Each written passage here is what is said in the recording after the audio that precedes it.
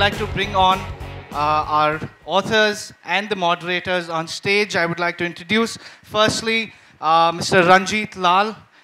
Sir, can you please join us on stage? Mr. Ranjit Lal was born in Calcutta. Can we have a big round of applause? Continue the applause, ladies and gentlemen, ladies, yeah, especially. Born in Calcutta in 1955 and educated in Mumbai, graduating in economics and sociology. As a freelance writer and columnist over the last 30 years, he has had well over 1,500 articles and short stories, features and photo features published in over 50 newspapers and magazines in India and abroad. His book, Faces in the Water, on subject of female infanticide, won the Vodafone Crossword Award for Children's Writing in 2010 and the Lardli Media Award, National Award for Gender Sensitivity 2012. He was honored by IBI in 2012 for the same title. Welcome to the stage, sir. Welcome to the festival. Our next author is Ms. Santhini Govindan. Ma'am, please join us on stage. Santhini Govindan is a widely published, award-winning author of children's literature in English. She has written more than 30 books for children of all ages, including poetry, picture books, and short stories. Many of Ms. Govindan's books are now used as readers at schools across India. She's a consulting editor for a well-known children's magazine and has taught creative writing at the undergraduate level at Mumbai University. Welcome to the Literature Festival, ma'am. And I would like to call upon Mr. Jonathan Long on stage. Mr. Jonathan Long is principal for Woodstock.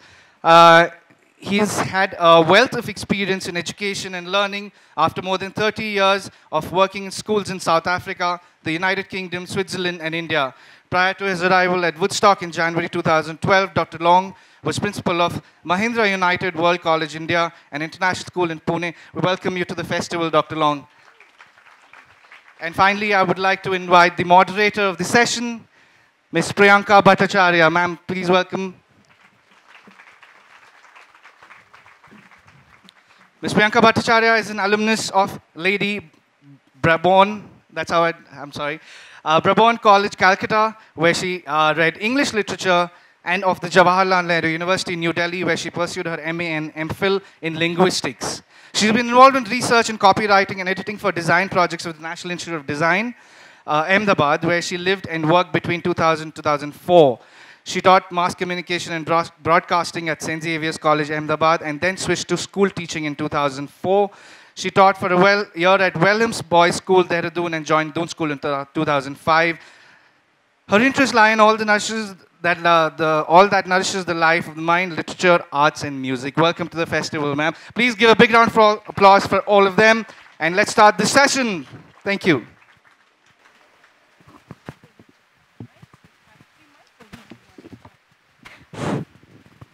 A very good afternoon and a very warm welcome. Warm is a pun, as you realize.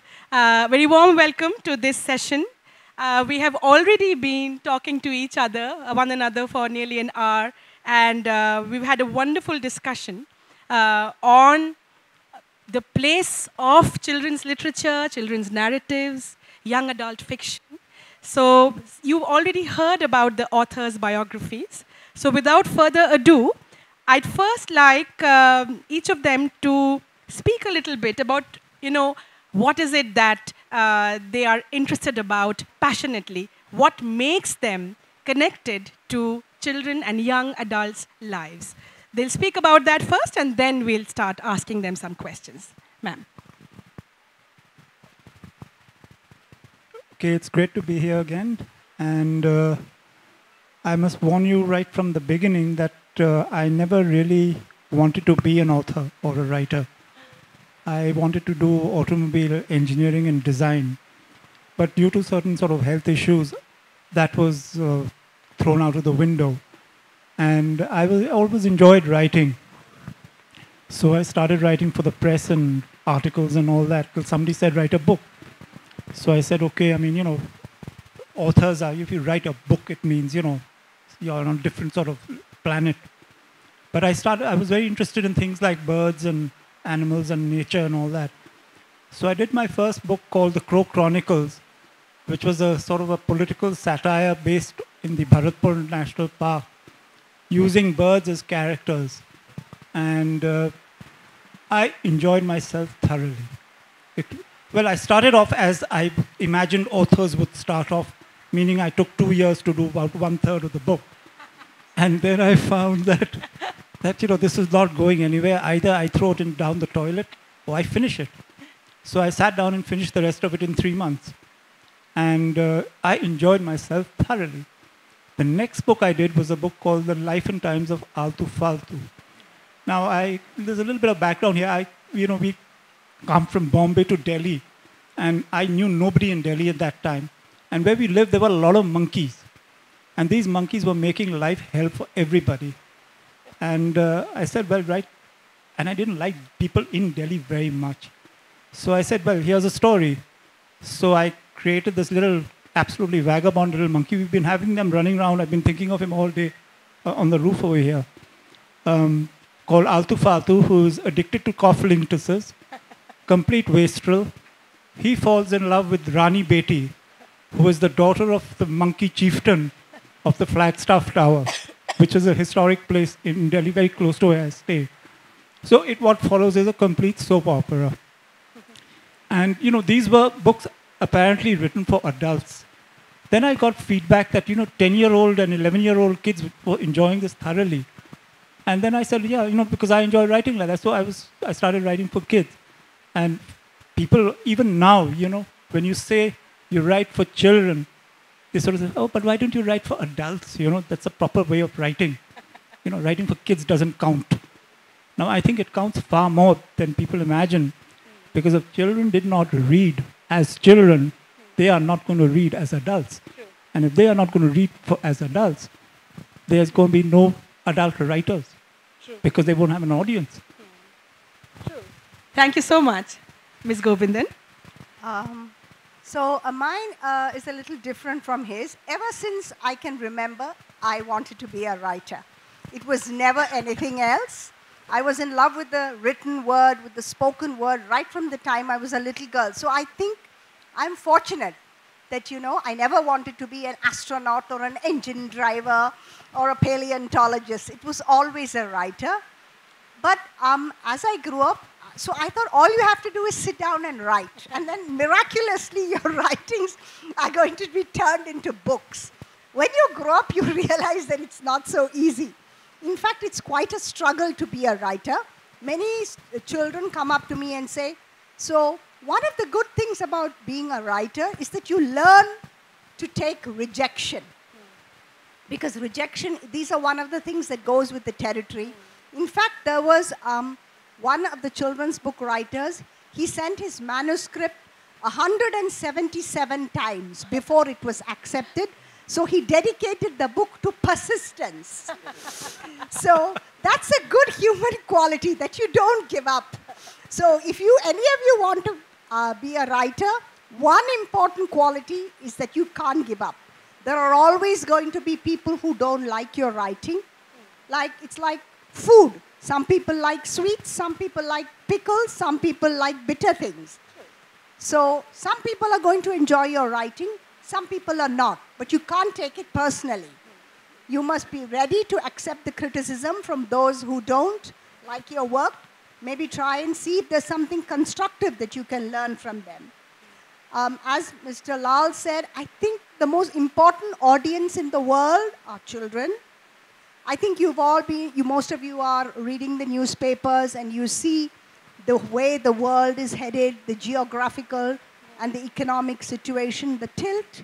I believe in the next 10 to 20 years, a woman or a man, or maybe women and men from India are going to be the most important leaders of the free world. Maybe some of you. So what you read will influence what you do.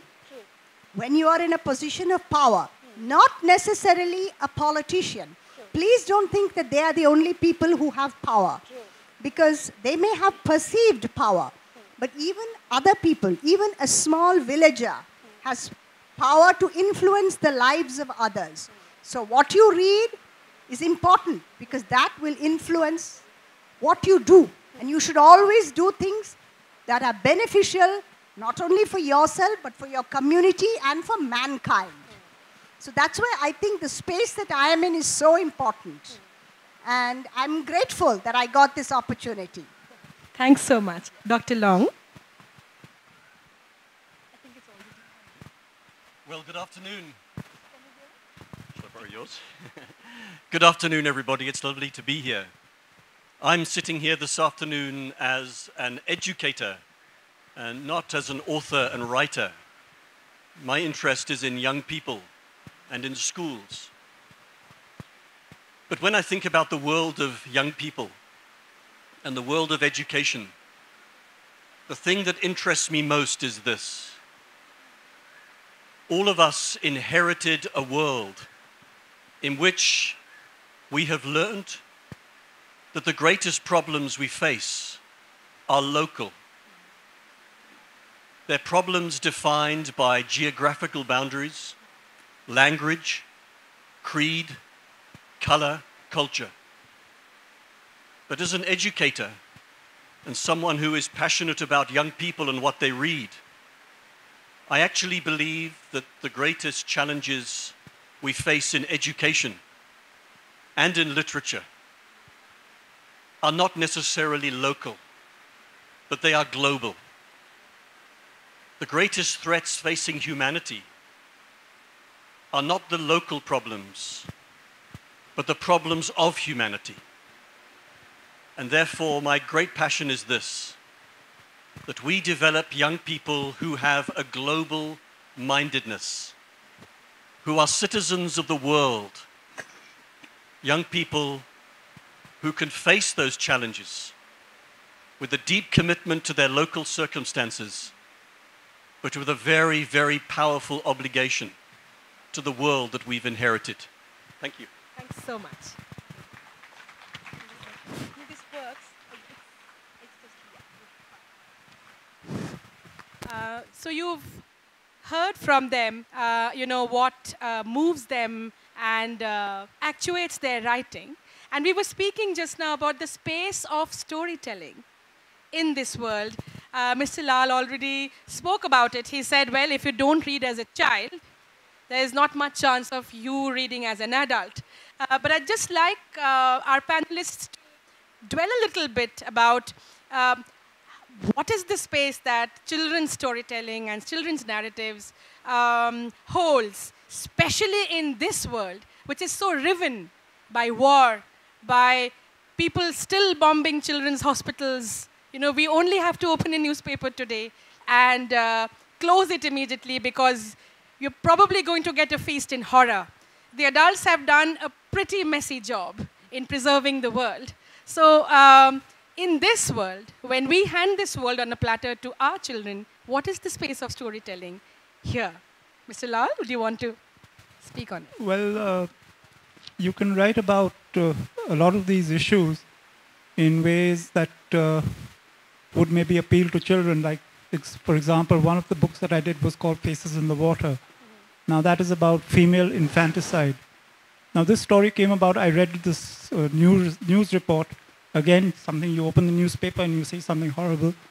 And it was about this thing happening amongst very rich families in Haryana. It was not the poor, the downtrodden, or anything like that. They were very rich. So I sort of said that now, how can I write a story for children illustrating this theme without grossing everybody out completely? Because it's a horrible subject. And then I thought back that, I had two sisters, one older, one younger. So I always say I'm the rose between two thorns. But then I just thought that one day that what sort of a life would I had as a child had they not been there, had they been taken away. And then immediately, all the fun and games, all the fighting, all the teasing, all the, grabbing for things, all that would have disappeared. And you would have been sitting there by yourself doing what? Feeling, you may not feel miserable, but you're missing out on so much.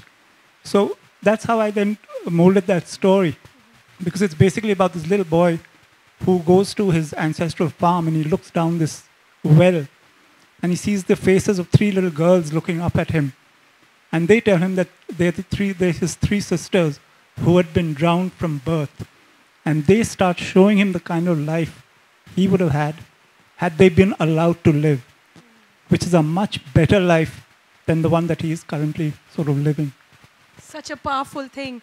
I mean, books like that ought to be standard reading in any school across the country. That's what our youngsters need to read. In fact, we were speaking about it. Ms. Govindan wants to say something about that book as well. Yeah, so the book, Faces in the Water, is an exceptional book because it deals with a sad, terrifying subject, but in a very light and humorous way.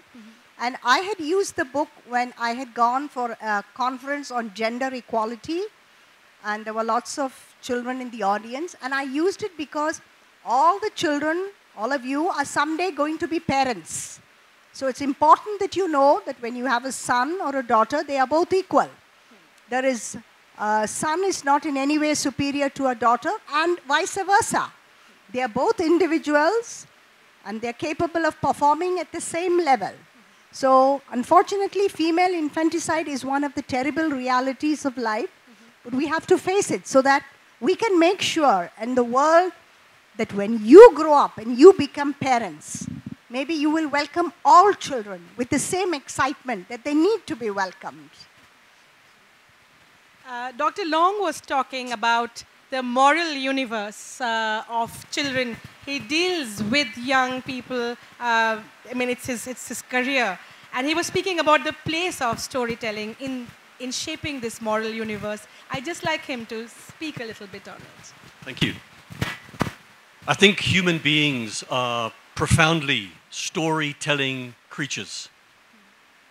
If we could go back in time 25,000, 30,000 years, as the sun set, our ancient ancestors sat around fires, not only for warmth and light, but also to tell and listen to stories.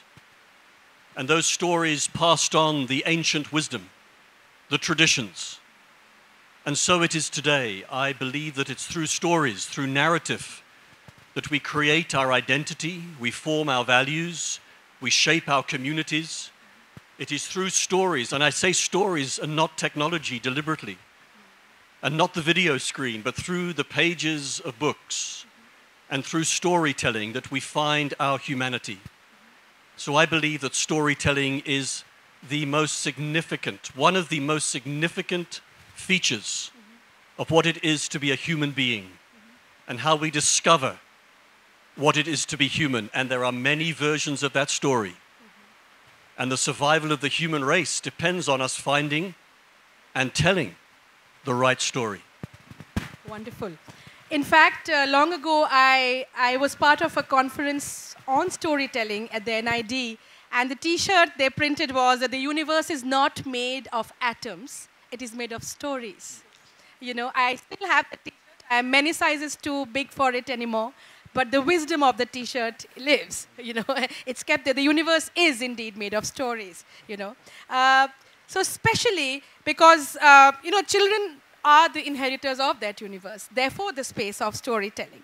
I wanted to ask you, as adults who are writing for children and wanting to pass a message, a certain kind of message, how do you tease out issues and, you know, crises perhaps, or predicaments that children might want to read about? How do you know now, you know, what is it that the children want to read? How do you have that connect with your young audience? Well, the one way is you react to something that you've read or something that happens, like in Faces in the Water. And the other thing I feel, you know, you go back to your own childhood and you think about the things that really affected you a lot. And for me, for example, one of them was the sense of being done an injustice.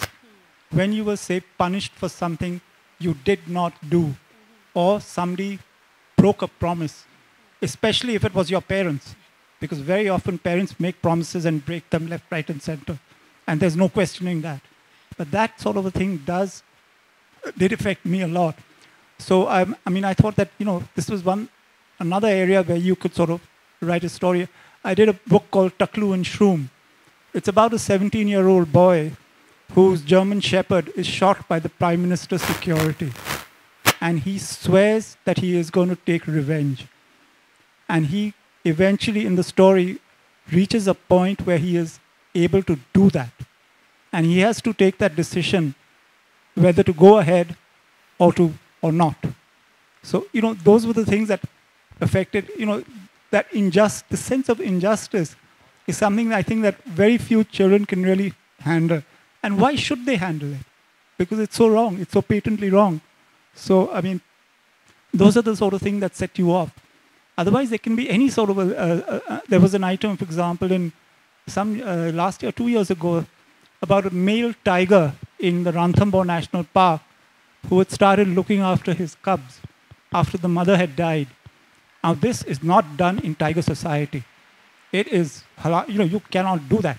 This is, family honor down the drain. You can't. But he did. So I said, here's a story ready-made, for the writing. So I had this tiger called Sher Bahadur, and he has, and his sort of partner called, I've forgotten her name, but she has these 4 cubs, a male called Zafran, who is, very lordly and all the rest of it, and 3 little girls called Hasti, Masti, and Fasti. And the female is shot by poachers. And it is up to the father now to look after these cubs. He says, no way, I'm not doing this.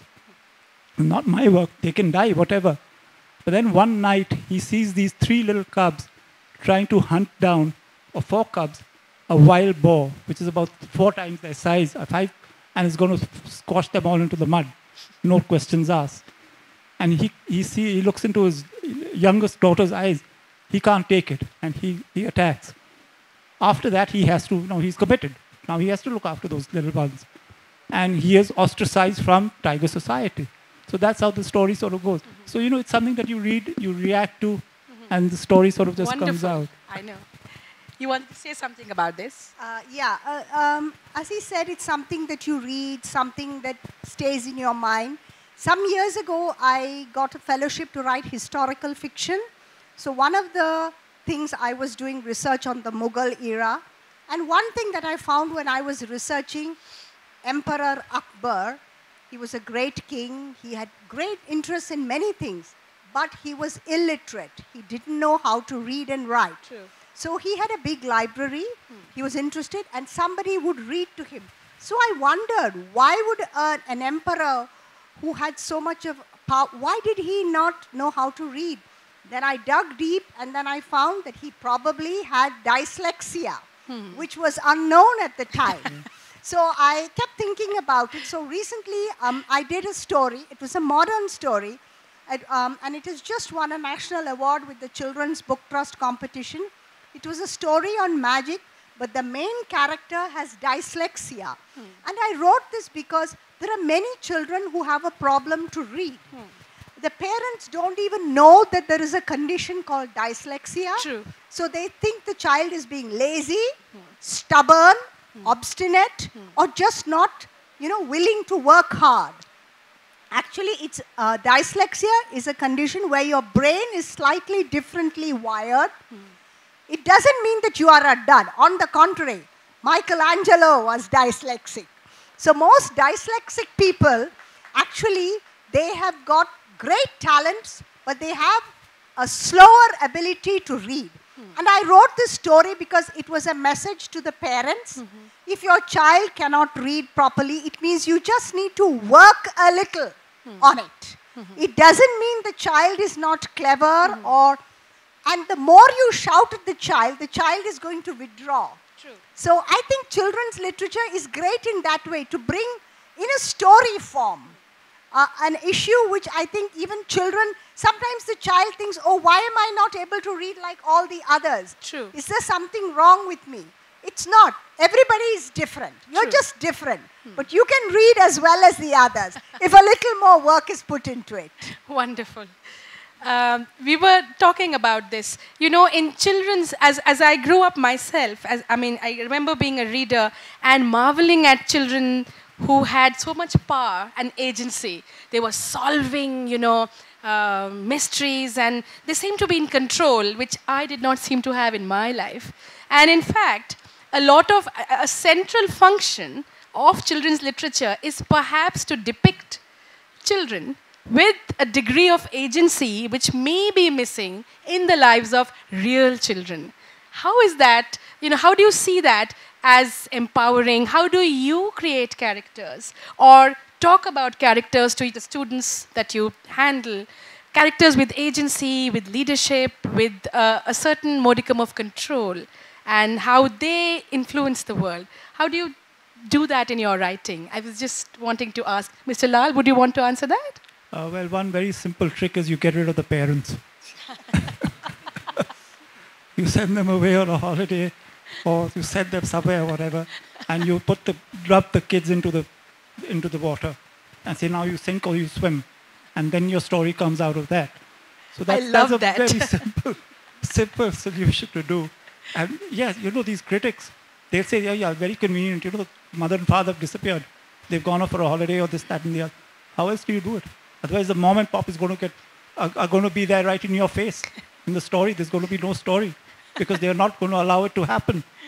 So you have to get rid of them and say, okay, please go on a holiday, go somewhere, die, anything.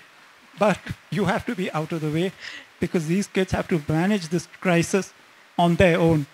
Otherwise, there's going to be no story. Yeah, wonderful. Have you had this decision, have you made the decision ever to send parents away from your narratives? Yes, I think so. Parents, unfortunately, I judge a lot of poetry, writing competitions, essay competition. So today morning I had a workshop in Dr. Long's school, so the children had to write on the spot. The entries were amazing. They startled me and they startled the students. But unfortunately, when the entries are written at home, with the parents supervising, it's a totally different ball game. The parents are very driven to make the child get a prize. So many times the parents bring in their thoughts to influence what the child is writing.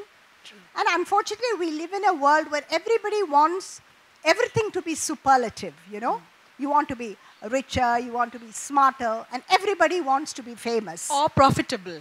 Yes, I once wrote a story called An Ordinary Cat. A cat who just didn't want to do anything but to be ordinary. And one of my husband's colleagues came and told me, I love the story because that's me. I'm an ordinary cat. So it's okay to be ordinary. We live in the world now where everyone has to be extraordinary. True. You know what? Sometimes to be an ordinary, nice person is the most important thing in the world. True. Yes. True. The unknown citizen. You're talking about the superheroes. Yes, we were talking about superheroes in tight pants and silicone dresses and a grimace on their face. You need to look at your pencil boxes and pouches, children sitting here. No superhero or heroine smiles at all. They're all very deadly serious about saving the world. It's incredible. What do you think about the cult of the superhero? How does it, Dr. Long, I'll ask you first. How does it affect children and what does it do to them?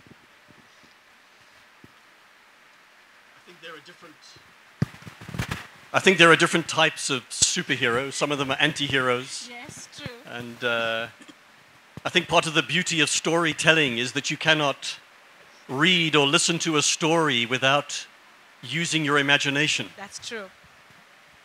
I can watch a film and my imagination can be asleep. True. Whereas when I read a story, I have to imagine myself. Right.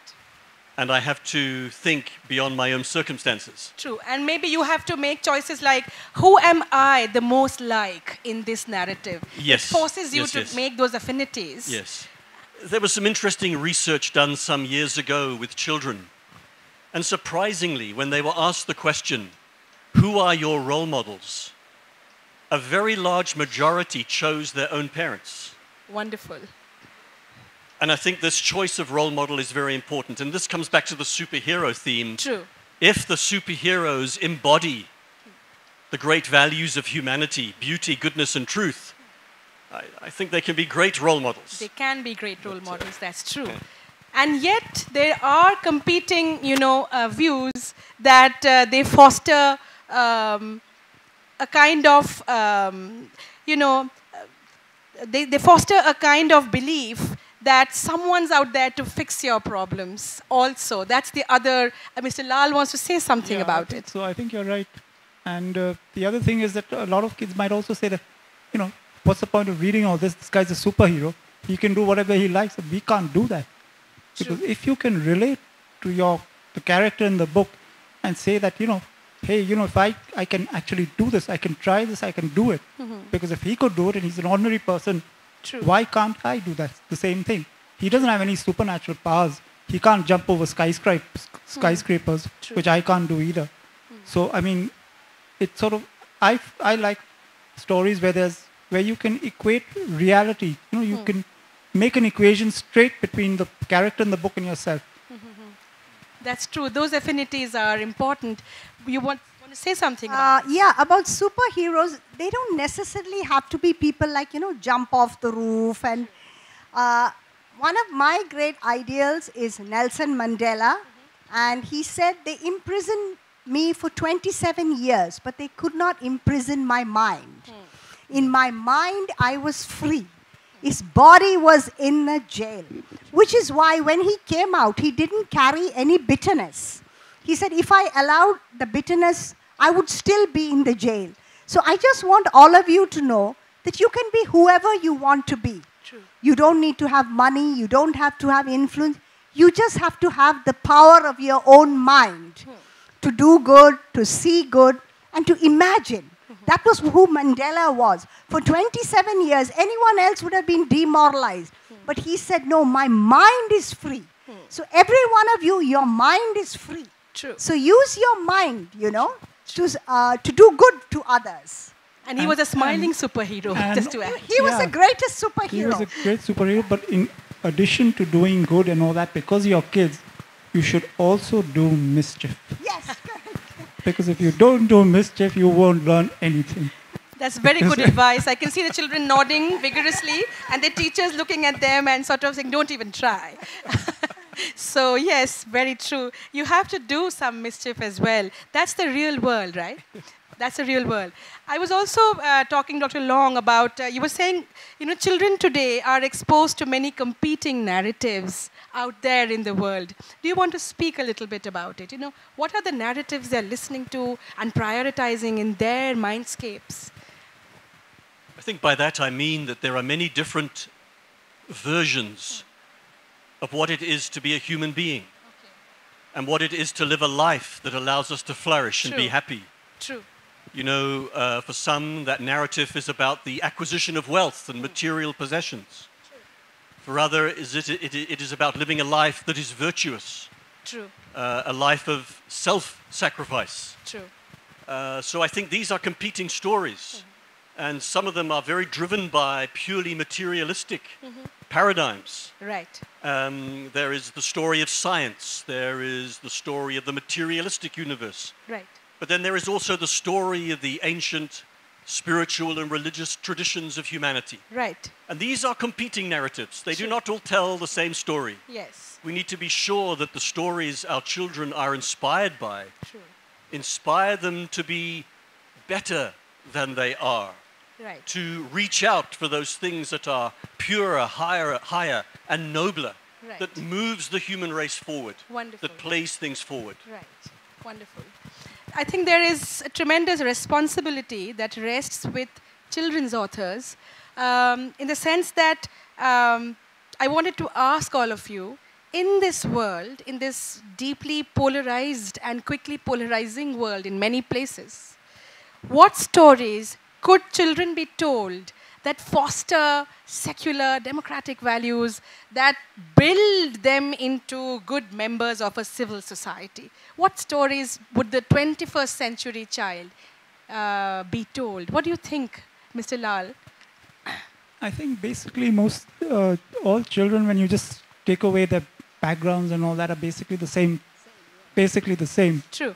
People. So if you put a whole bunch of people, of kids, say, from different areas of the world into, say, you take them to well, actually, William Golding did that in Lord of the Flies. He put them on an island and they turned into little tribal monsters. Well, you can change the story. But I think basically there's a certain automatic inbuilt decency that one child has for another. You know, they may be a little hostile initially. I've seen the way, you know, when kids meet, they sort of first a little suspicious of each other, and then they start sort of, you know, the barriers start falling down, and before you know it, they're friends, and they don't think about, you know, where do I come from, or what's my religion, or what's this and that. They say, let's have a good game. Let's have some fun. Right. I can see a lot of young faces in the audience. Maybe they'd like to hear what made you into the people that you are. What reading and what stories made you? What were you reading when you were at their, you know, their stage in life? What shaped your mind and your being? Ms. Govindan, do you want to answer that first? Yeah, I think to be a writer, you have to be a reader. So as a young child, I read a lot. I traveled the world. My father was a career diplomat. So I think to some extent, travel is one of the best ways of learning. As a young child, I traveled all over the world. And I was truly a global citizen in that way. I had no idea that, you know, I belonged to India, or that I was an Indian, or what my religion was. I had no idea until I grew up. So in that way, I would relate to children from all across the world, and I would read Winnie the Pooh. A. Milne was my hero, my favorite. And yeah, I read a lot of books. I also read a lot of comic books. I say this because modern parents don't like their children to read comic books. So I never asked my children not to read. I let them read whatever they liked. In a way, I think you have to read a lot to know what really appeals to you. That's true. So I allowed my children, of course. Ms. Bhattacharya was telling me that in her school, there are parents who curate their child's reading list. Mercifully, my parents they were too busy and they never bothered. So I would pick and choose my own books, which was a nice thing because then I found what I liked. So I was allowed to read whatever I liked. There was a healthy dose of realistic stories and fairy tales. In the time when I was a child, there was no Kindle. I'm not very happy with the Kindle. I like the feel of the book. I like the smell of the book. True. I like to turn the pages. True. Rather than to switch on an electronic device. True. One of my children gave me a Kindle, so I've been trying to tell them to take it back because I prefer my books, frankly. Wonderful. Well, I grew up reading, I think at that time there was only people like Enid Blyton and all that. But even at that time, you know, you used to get completely flummoxed because she used to go on and on and on. It is a bright and sunny day and the sun is out, and here the sun is out 380 days out of 360. What the hell is she gassing on about the sun? I mean, it doesn't make sense. But yeah, there was the adventure element of that. But later on, you know, as I told you, I had two sisters. Now the elder one was very deep into reading and all that. And summer holidays used to come, and we used to come home from the library with a heap of comics. She used to say, put those away. Here's my reading list for you for these holidays. Starting off with Charles Dickens, you know, Great Expectations, nothing less than 500 pages.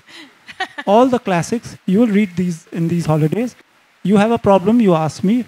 Don't understand a word, look at the dictionary, make a list, and get on with it.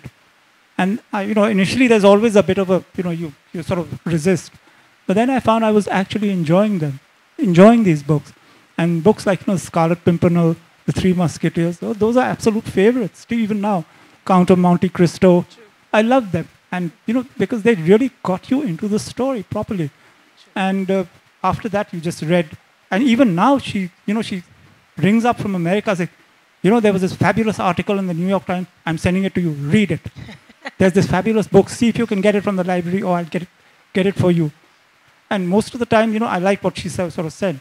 She sort of sent and advises. So a lot of my reading has been based on what her recommendations are. Now I'm finding that I am also in the position to recommend books to her. So I'm enjoying that very much also. Wonderful. Dr. Long, what were you reading as a young person? A lot of young people in the audience. I think my experiences were very similar to what my friends here have shared. The only other thing that I would add is that I was absorbed by science fiction, fascinated by it, drank it constantly. But the experiences you both shared were very, very similar to mine. And I really empathize with the absence of some of the technological aids and distractions. I didn't have to contend with that at all. True. The digital world has its own sort of place and its distractions, as we were speaking about. And as a last, we were also speaking about the demands of the market and the publishers.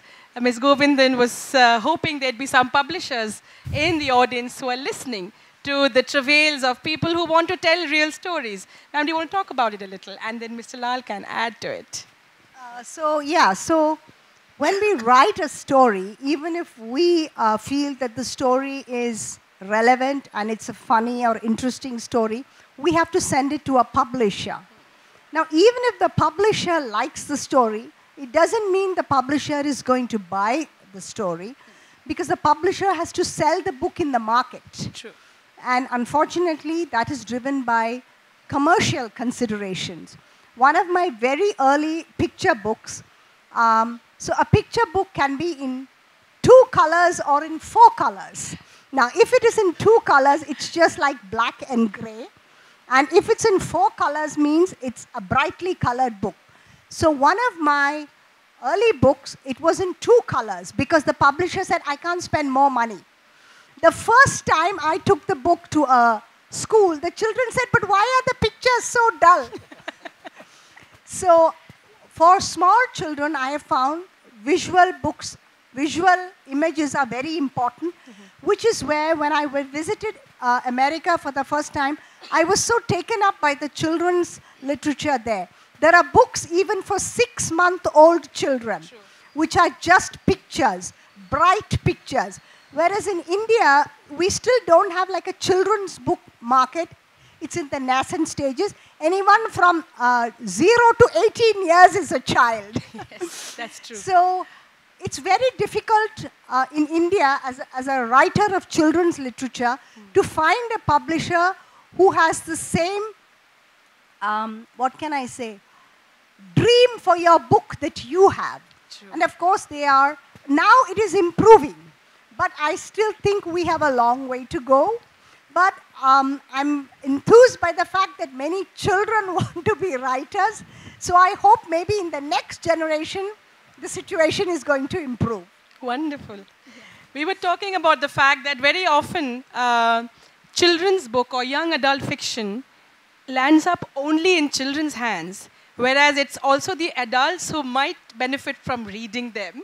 And therefore I ask you, why should adults read children's book? What's the benefit, you think, of adults reading children's books? Well, when people ask me, what age group do you write for?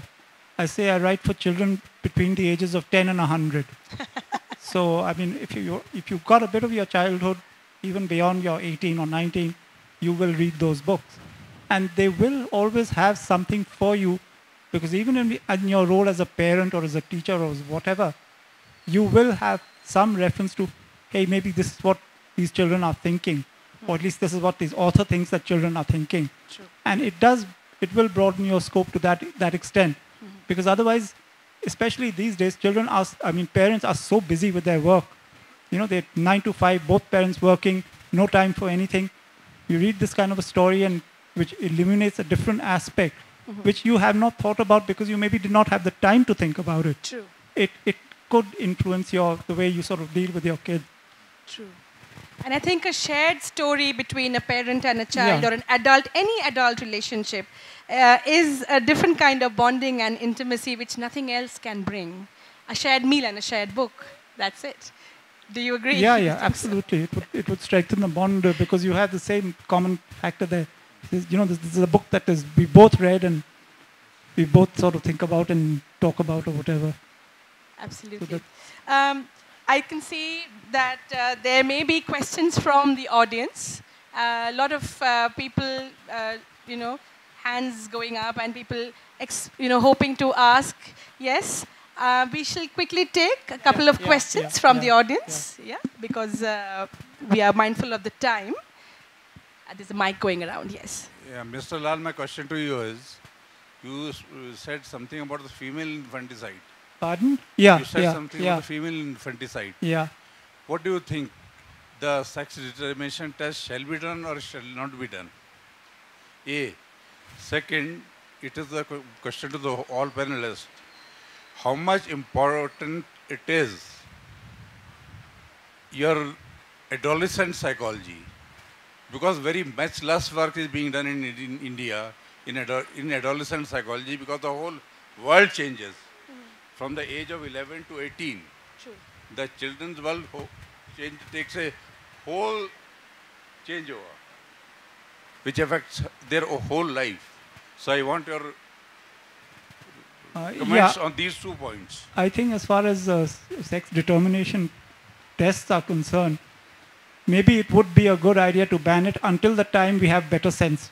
Better sense dawns on the whole public that, it does not mean that girls are going to be sacrificed or, removed. We have to change that mentality first, perhaps. But your second question was... Just a minute. I'll come to your answer, what answer you gave to me. Yeah. If we have a record that this fetus is a female fetus, and we ensure that this fetus will be carried 9 months, and nobody is allowed that fetus to be terminated. Correct. But you must have a system which is not absolutely foolproof and not corrupt, who will say, oh, it doesn't matter, you know what we are like. If there's a rule, we will find a way around it. That's true. We are not finding where So that's the only thing you have to keep in mind. Otherwise, it's a good idea. Maybe it's a good idea. You could say that if you've got a little girl there, she's going to be born. That's the end of it. It's non-debatable, I guess. Yes. See, one of the reasons I think we have to think, why are the female fetuses killed? They are killed because the parents feel they are expensive. They have to be educated, that's fine, but they have to be given money when they get married. That's true. Dowry and gold. So the first thing is, you should not give or take dowry. So when we are doing these kind of things, if we have a son, we think that, oh, we want a girl who will give us so much of dowry. You are actually putting other people into trouble. No, it is not only the dowry, I think. Yes. That is only one part of it. Yes. It is other things also which matters in life. If I don't know whether you have seen the picture Pink or not. Picture Pink. The film called Pink. Film called Pink. No. Amitabh Bachchan of Pink. I've heard of it. Yes. There, the girl is molested by 4 friends, so-called friends, who took 3 girls to a farmhouse, and then after mixing their drinks or something, they tried to molest them. And then when they went to lodge the FIR was not lodged because they were children of the influential people. The picture was made on. In that, there is a scene. The heroine, she is walking with Amitabh Bachchan in a garden. 3 or 4 people they were crossing, and they indicate, see, she is the girl who is in that case. So girl immediately puts on a cap and tries to hide her face. Amitabh Bachchan takes off her cap. At that one act, he spoke thousands of words. That thing, or removing the cap from that girl's face, he spoke thousands of words. And my second question about the... Sir, if you could just keep it a little short, I think we about a little constrained for time. Puberty psychology. Yeah, there was a question about, how do you as authors integrate the young, we were speaking about it, young people and their, emerging identities into your writing, into your characters. Maybe that can be a general question. Yeah, it's very simple. the moment you hit 13 or 14, boys are going to get interested in girls and girls are going to get interested in boys. There's basically no getting away from that. Now, how you deal with that is, well, what is our job kind of as writers. We have to tackle that situation and figure out what is the best way that kids going through all these traumas can overcome them. Because I speak to a child psychologists who go to school, and they say this is the major problem kids come to us with, relationship issues of this age. Because it's natural. It happens to everybody. It's happened to you, it's happened to me, it's happened to everybody. There's no getting away, but we do get over it ultimately. So the thing is to, in your stories, see how you can get the situation over with. I think it is better to teach our sons rather than the girls what is to be done, what is not to be done. Absolutely. Yeah, right. Because we teach the girls, don't wear this, don't do that, don't do exactly, that, you're right. That's true, absolutely. It is the sons who should be taught that yes, there is a female and how you should behave with a female girl. Correct, absolutely, I agree. Yeah, true. I mean, talking about consent to both the genders and teaching or discussing consent or the notion of consent is a central need. Perhaps you deal with young people in your schools as well. Maybe Dr. Long wants to talk a little bit about it. How do you tackle these issues? How do you teach or talk about consent or issues of consent to your young students? I think these are very sensitive and controversial themes, Very. and the context in which we discuss them with young people is terribly important. And also young people, certainly in my school, come from so many different cultures and backgrounds. True. And some of the stories they come with, True. some of the narratives which define them, are not mutually compatible. They are actually telling completely different stories. Different And stories. sometimes we have to create an environment where people can listen to each other with deep respect. As someone once said, seek first to understand, then to be understood. True. So I'm not addressing the question specifically. Absolutely. No. I'm describing the environment. Sure. We have to create the right environment first, Right. Exactly. the right container Yeah. I mean, to hold that's this true. controversy. And it's a very big topic. I mean, it's another panel altogether, if at all. Yes. It must be very difficult to do. Must be. One or two more young people. I think I would like some young people to ask, children to ask. I think young lady here and then one there. We'll take the question. Young lady right in front. I've seen your hand as well. Very quick. If you could keep it quick. Well, just diverting the topic a bit, I would just like to ask that when you're writing a book, is the essence of the message important or the content by which the reader will actually fall upon is more important? A wonderful question. Anyone would like to answer this? I think that depends on the story, the way you tell it. Yes. There are no two ways. I mean, I can't tell you that tell it this way. You are a storyteller, so it depends on how it comes out from you. Don't worry about the message. Just tell the story the way it comes out, naturally. If the story is well told, the message will be there. True. Right. Don't worry about the message too much. Mr. Lal, you wanted to add No, something? that's absolutely true. Let the story do the Yeah. message telling, not the other way around. Maybe delight and message. I mean, the notion of delight in a story, the content, and the notion of the message, which may be subtle. They're not they're not at loggerheads with one another. Sometimes the message is the story itself and the characters. I think there was a young lady at the back who was raising her hand for a long time. If the mic could be, yeah.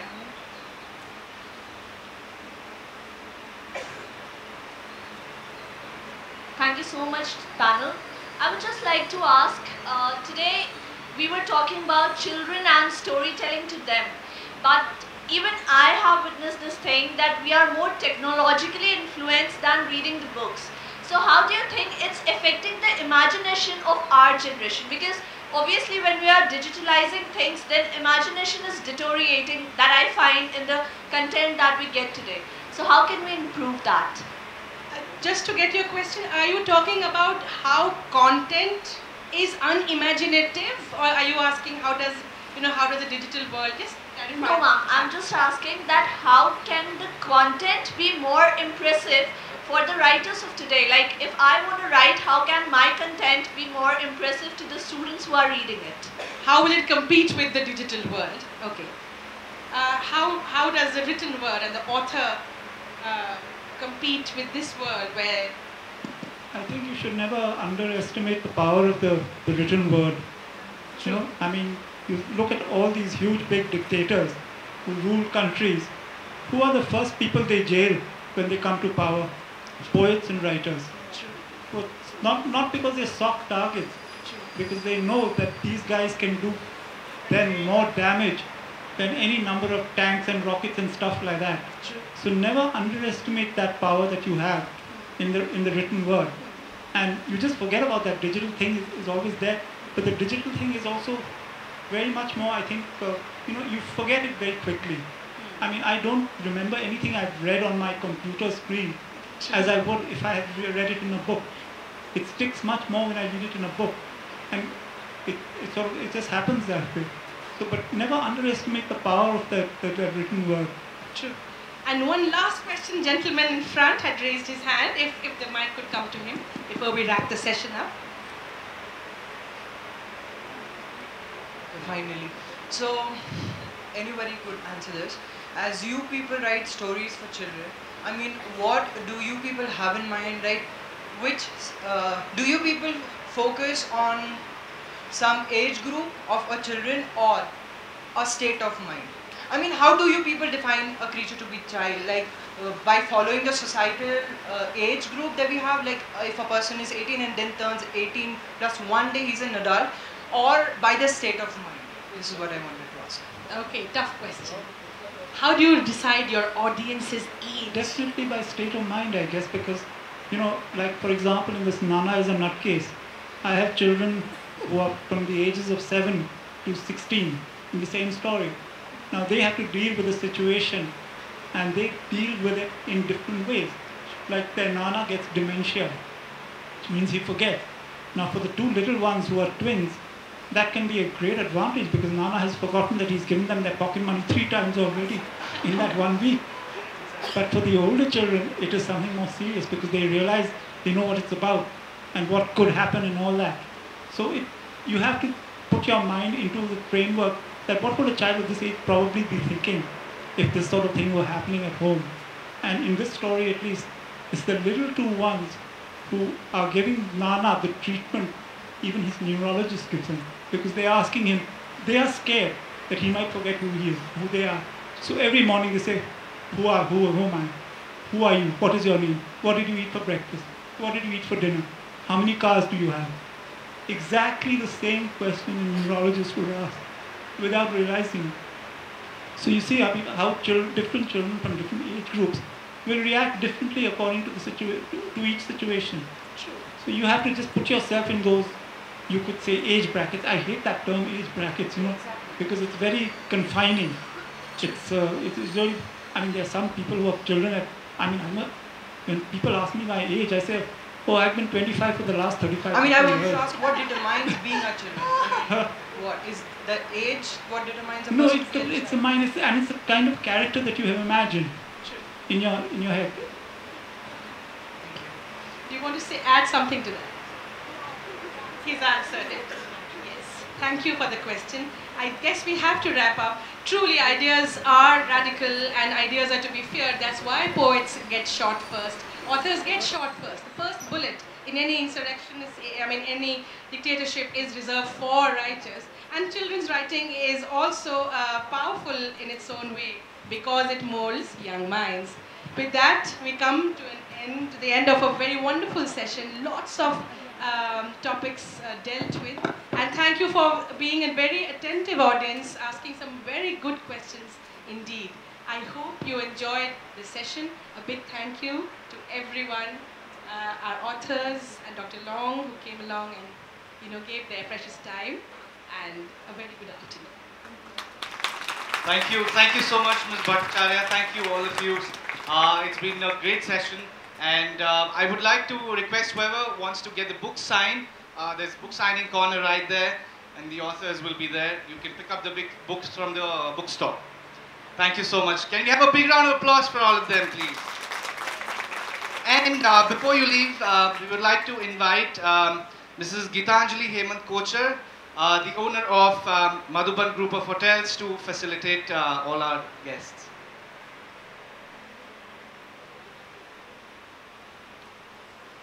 Welcome, ma'am.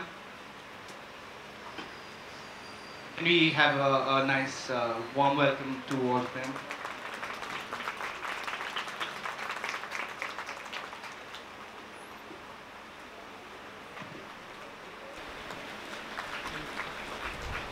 Yeah, you can clap louder, you can clap louder. Come on, ladies and gentlemen. It's afternoon time. You have more energy now. I'm just kidding.